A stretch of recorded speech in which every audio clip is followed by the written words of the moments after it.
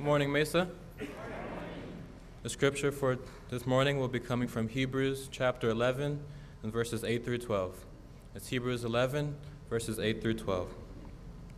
By faith, Abraham, when he was called to go to the place he would later receive as his inheritance, obeyed and went, even though he did not know where he was going. By faith, he made his home in the promised land. He lived in tents as Isaac did and Jacob, who were heirs with him of the same promise. For he was looking forward to the city with foundations, whose architect and builder was God.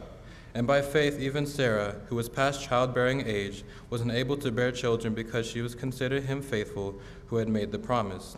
And so from this one man, as sea as good as dead, came descendants as numerous as the stars in the sky, as countless as the sand on the shore.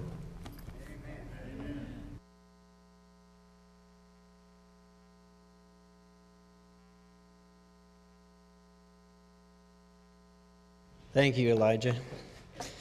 Well, you've had your rainy day, so that's it. It'll come around next year again sometime, but I hope you enjoyed it. It was nice sleeping, and now it's gone. Or maybe we get a little bit more this afternoon. Lots of good things going on, like we've already said, and just Bible Bowls coming up. I know this works the same way every time. You know, people say, well, yeah, I'll sign up if they need me. And then we always wait till the last minute, and then Brad gets even less hair, and because he's pulling it out. And so then he says, oh, we got to have 40 more houses, and then everybody signs up, and it all works out. Let him keep some hair, okay?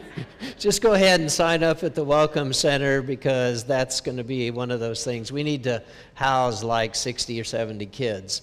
So yes, your house is needed. And if you can take 30 teenagers, that would be great. If you want less than 30, you might put down the real number that you would like. So that would be good. There's also family talk cards that are at the Welcome Center, and so if you want to go get one of those are a way to discuss what goes on today. And so it might be on the sermon, it might be on the songs, or it might be on some of the things that are happening, but just pick up one of those. It'll help you in leading a discussion with your family. And so we're just trying to provide that as a way for people to not just end it here, but to take that on with you. And so go to the Welcome Center, you'll find one of those as well. So today we want to talk about inheritance. I don't know if you're getting a large pile of cash from some long distant relative. Maybe you're expecting that and you're excited about it. It's probably a rich uncle somewhere. Your parents know you too well, they're not leaving you anything. So it's got to be somebody that's more distant that doesn't quite know you as well. And so a lot of times we think about that and we think we're going to collect things and leave it for our kids. And then we think, why would I do that? Maybe I'll just spend it now. But inheritance is an important part of Christian concept and what we're trying to do. And so the passage that's been read to us in Hebrews 11 talks about Abraham, and it talks about the inheritance that Abraham was to receive. Except for this is a different kind of inheritance. Now, Abraham grew up in Ur. That's where he was raised. That's where his family was. That's where all the ties were. That's where the businesses were. That's where everything was that would be a financial gain for him. And God says to Abram, I want you to leave and I want you to go to a place where I'll show you. And it says he doesn't know where he's going to. Now you realize what this means for inheritance. He's leaving one inheritance behind in order to get another inheritance, because everything else is back there. He's got to leave all the family inheritance. He's got to leave the family business. Now he can take the flocks, the goats, and the sheep and everything with him, but any ties from past family that have been there, any houses, any land, any development that his father had owned or his grandfather and people like that, he's got to give all that up. He's not going to get that inheritance. And I think that's one of the most important things we have to recognize, is that in order to get the inheritance of God, we have to leave behind the inheritance that we wanted, that we thought of.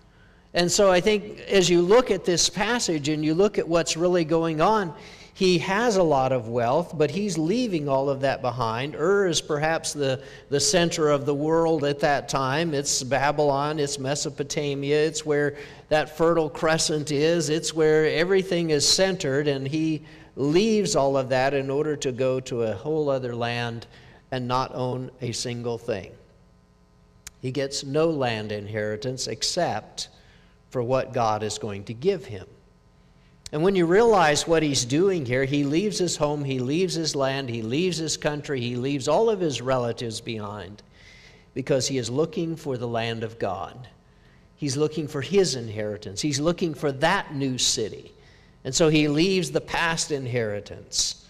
And maybe that helps us with the possessions that we have, and we think about our inheritance. I have all of these great things that we have that we're going to be able to pass on, and that we've been able to save up and able to get. And we usually think of that as our inheritance. But God says, I'm your inheritance. And that's what inheritance is really all about. Paul talks about the things he had gained as a Pharisee and how he had this great reputation and prestige. And he says, I've counted it all as nothing but garbage, that I might gain Christ. There's a new inheritance that I'm trying to get to, and it's much better than the other one. As Stephen is talking about Abraham when he's giving his defense in Acts chapter 7, he says, and he gave him no inheritance in it, not even a foot's length, but promised to give it to him as a possession and to his offspring after him, though he had no child. Well, that takes a lot of faith, doesn't it?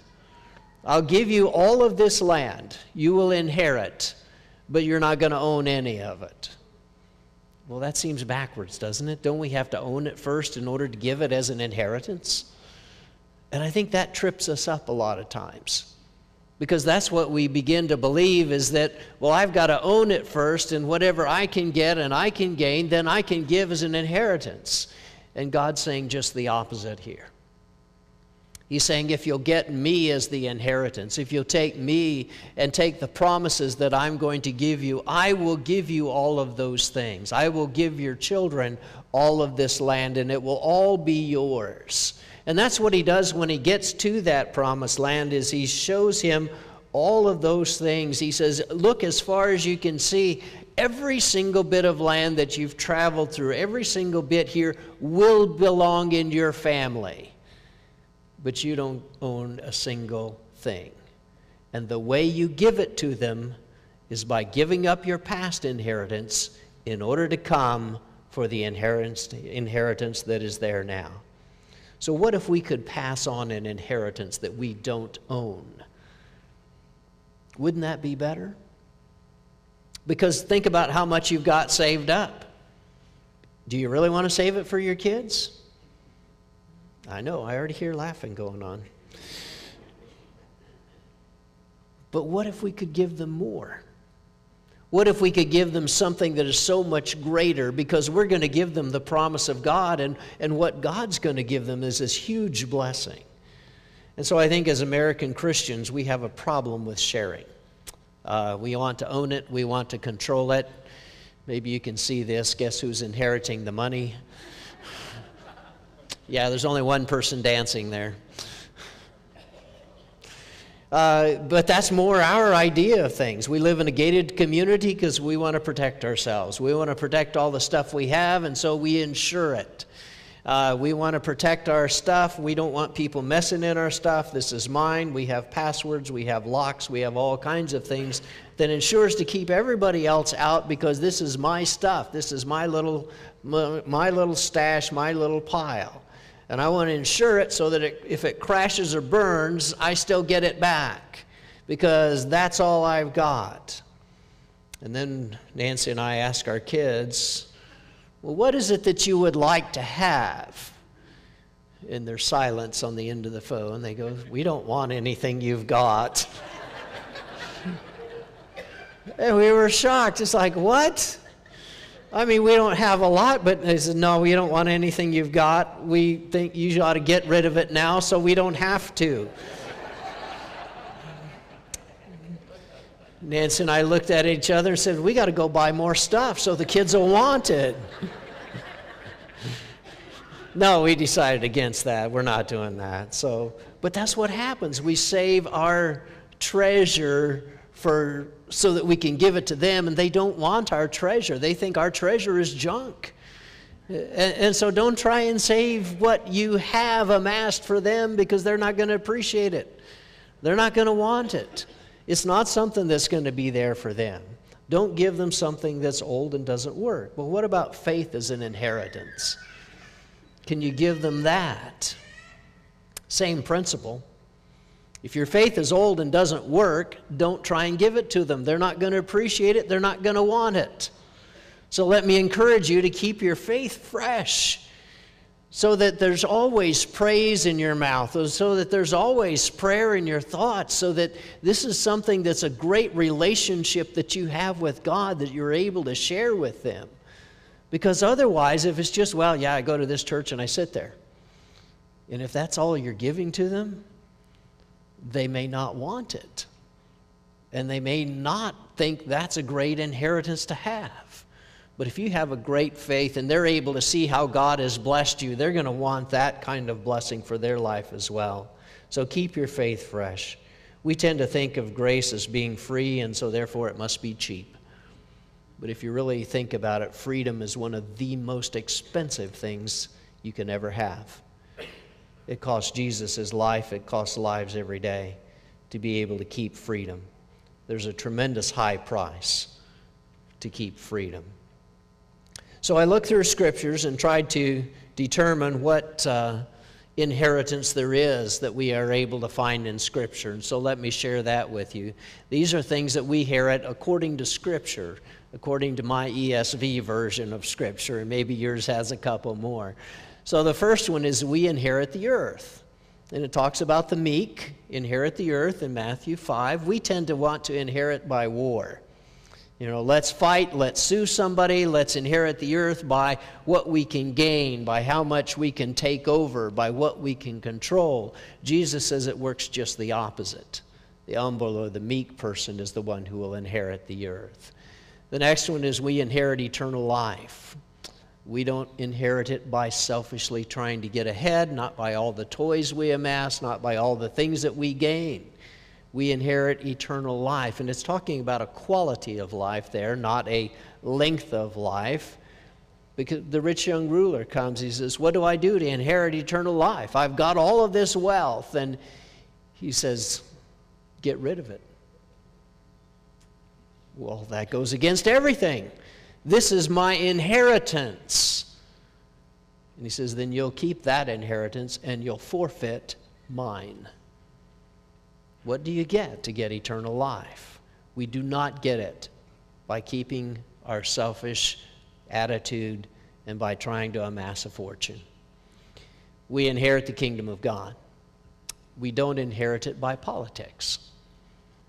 It is not by the political things that we can do, whether it's in the church or in the government or wherever it is.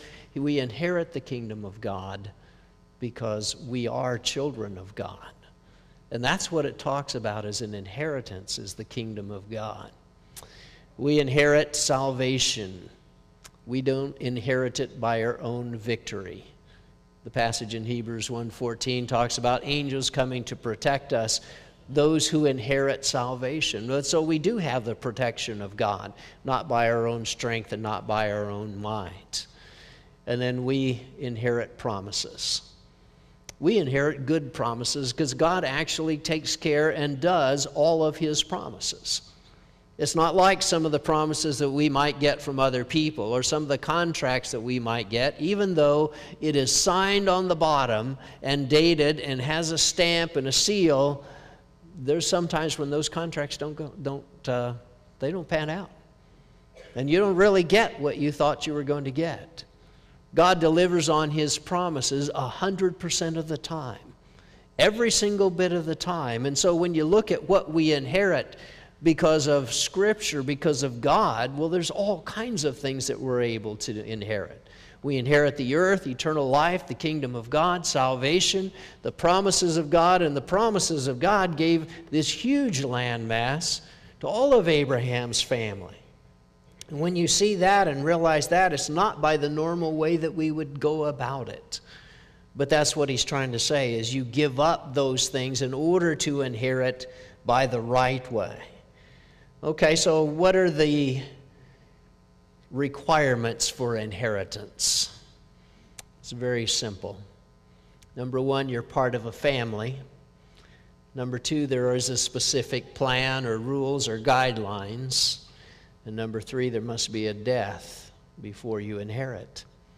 And so if you're not part of the family, you're probably not in the will. There is a will. It explains exactly what's going to happen, exactly who gets what, and you have to abide by the things of the will. And then there must be the death of the person who's giving those things. And so it's really pretty simple. That's what it takes. All you have to do is just be part of the family and do the things that make up that family. And so I want to share with you a verse today from Ephesians chapter 1 that talks about what this inheritance looks like. And so taking not just the overview where the kingdom of God, where you have salvation and things like that, but bringing it down to what does a person actually get when they inherit.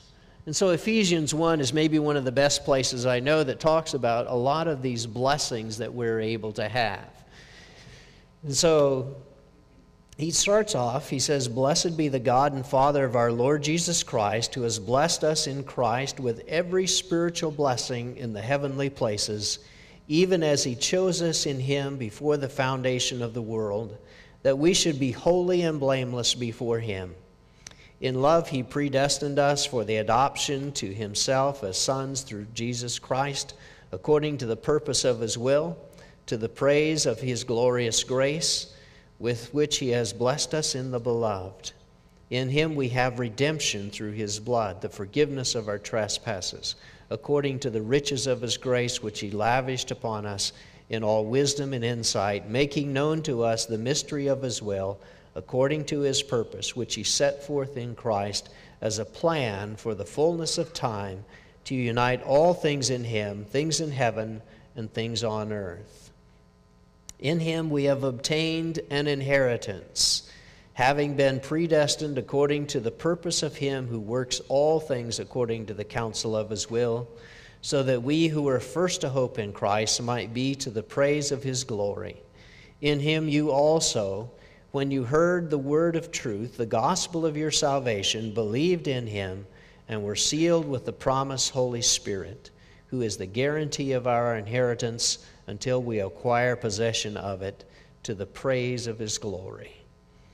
And so I know that's a lot of words, but to break it up, it's going to seem disjointed. And so I wanted to get all of that in. I hope that really speaks to you, because he says so many good things, and that is such a powerful passage. And yet, sometimes we get lost in it because it tends to run on. I think he says you're part of a family. And here's how you get to be part of a family. He says we're blessed with every spiritual blessing. We've been chosen before the foundation of the world. We are holy. We are blameless. We are adopted as sons. We have redemption. We have forgiveness of sin. We are according to his grace. And so he says all of those things make you part of family. It says you're chosen, you're adopted, you've been blessed, you're holy, and that's who we are. That's what it makes of us. And so he draws all of those things together and says this is some of the blessings of just being part of family. And it's easy to say family, but when you say, you know, you're holy, you're blessed, you're chosen, you're forgiven, you're redeemed, all of those things really give a different quality to it, don't they? And so this is part of what you inherit, is this kind of grace from God, this kind of direction that we're able to have. And then he talks about we are according to his purpose, his will. We are to the praise of his glory. He makes known the mystery of his will and the purpose in Christ. It's the plan for the fullness of time to unite all things on earth and heaven. And so we are predestined to the purpose of His will, that we might be to the praise of His glory. All the way through here, He talks about the plan, the plan, the plan. Here's the purpose. Here's the thing we're doing.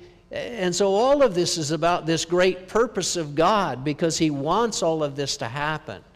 And certainly He doesn't give you a list of, okay, here's the rules, you have to do all of this. But He's saying there is a plan that God has in mind, and He's been carrying this plan out, and we are part of this plan.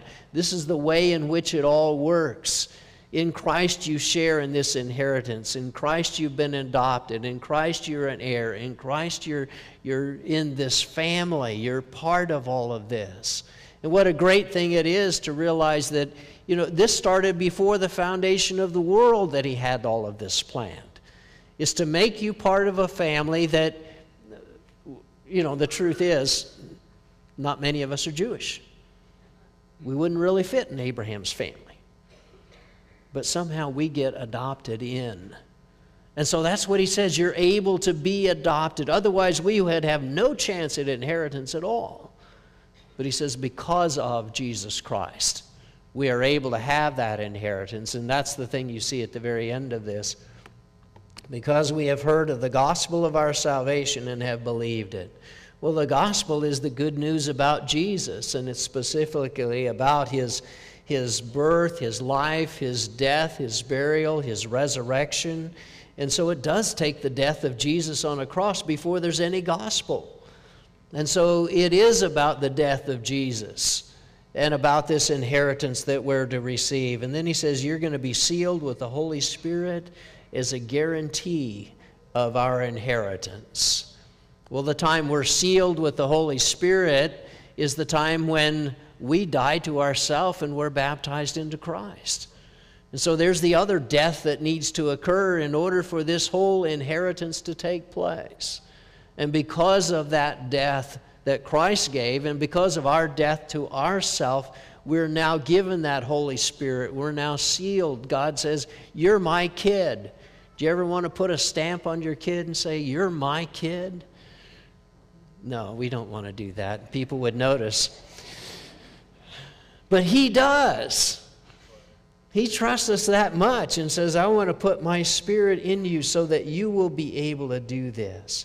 And it comes out of our death and out of that burial and baptism, and that's where it all starts. And so I think this is huge when you think about what these three things really are. You're part of a family, there's a specific plan, and there has to be a death. So in this adoption into a family, we're leaving the old family and we're coming to the family of God. Abraham believes in God, and he builds the crib and he leaves Ur. And some of you have had to leave some of your family because they didn't like it when you became a Christian. They didn't want you to do that. And you realize that the family I have in God is much better, much bigger than my old family. And the inheritance I'm going to have in God is much better and much bigger than my old family. And what a joy it is to be able to have your physical family and this heavenly family as both the same thing.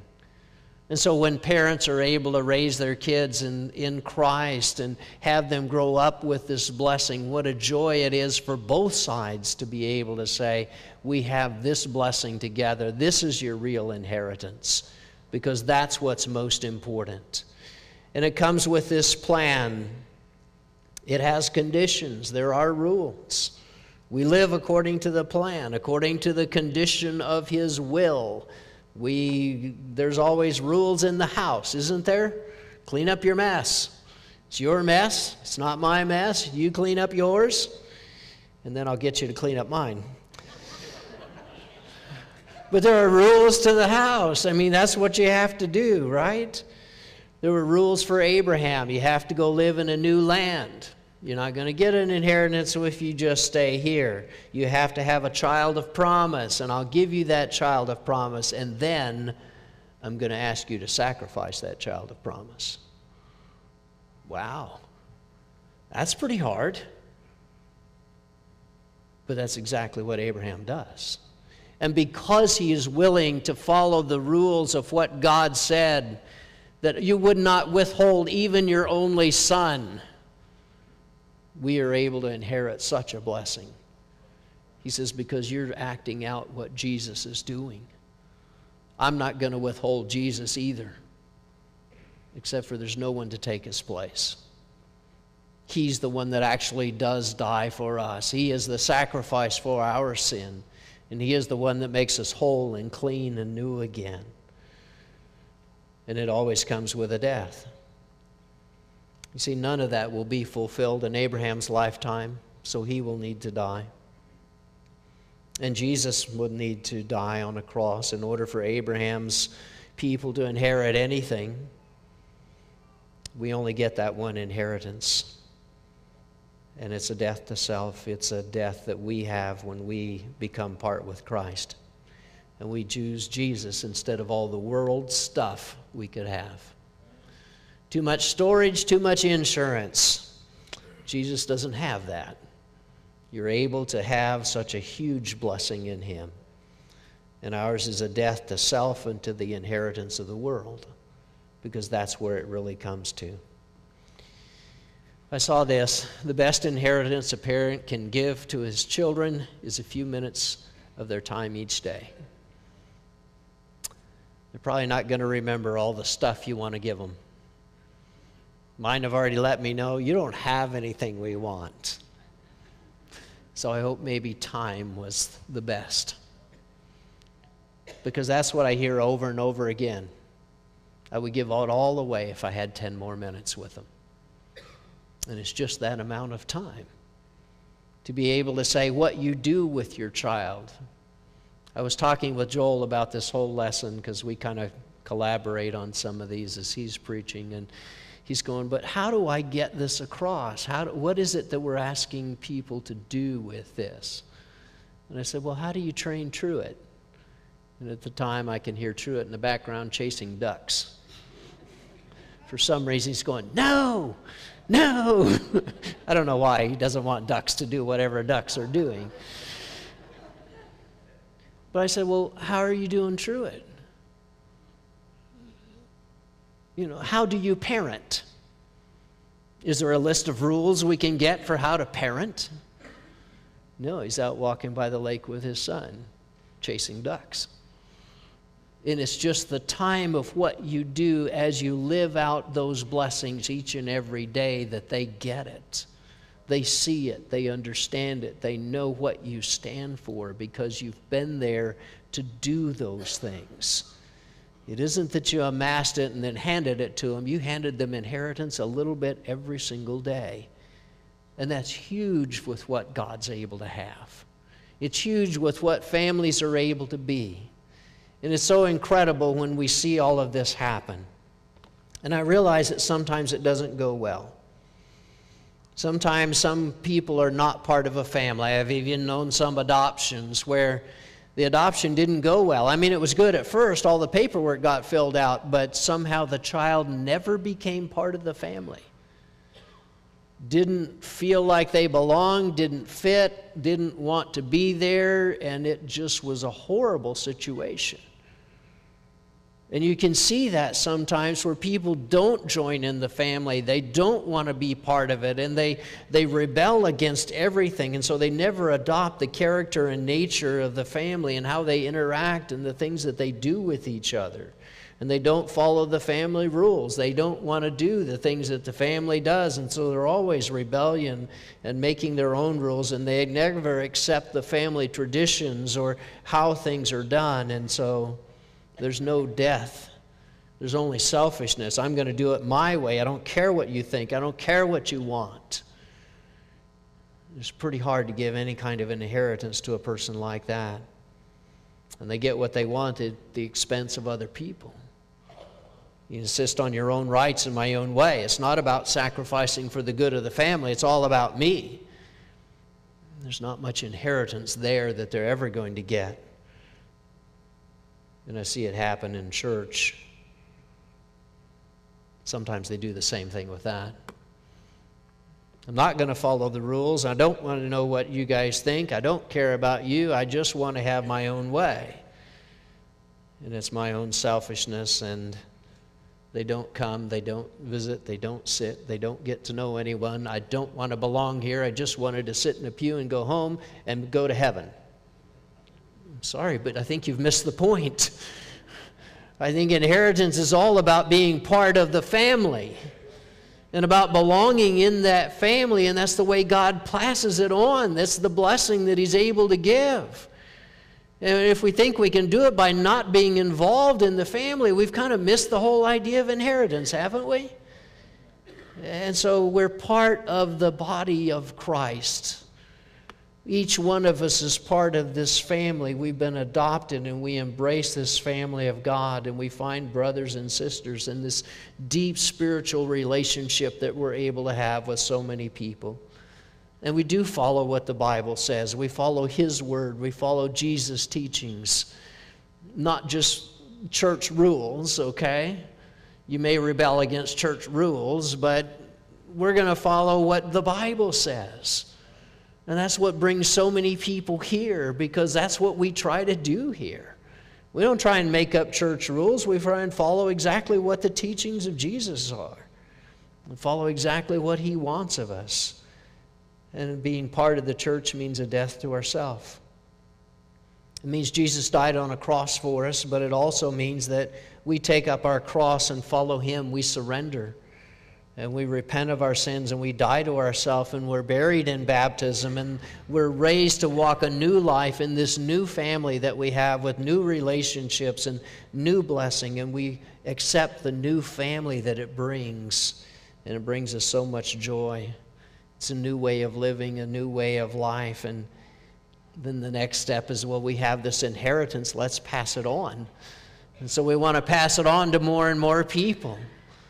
And that's really the way in which it goes, is we share all of these things as part of the spiritual family of God. And so let me just ask you today, do you feel like you're part of the family? If you're not, well, you need to be. That's why we're here. We want to accept you in. We want to adopt you. And God says you're chosen, you're special, and you choose to come here. And we want you. Isn't that great when your family actually wants you? I mean, that doesn't always happen, you realize. There's always a few weirdos, and so we'll accept some of those too, right? But we want you to be here with part of us. And if that means your death to yourself and your baptism into Christ, then let's do that today. If that just means your repentance and straightening out your life and saying, I want to be part of this family, I invite you to come while we stand and sing.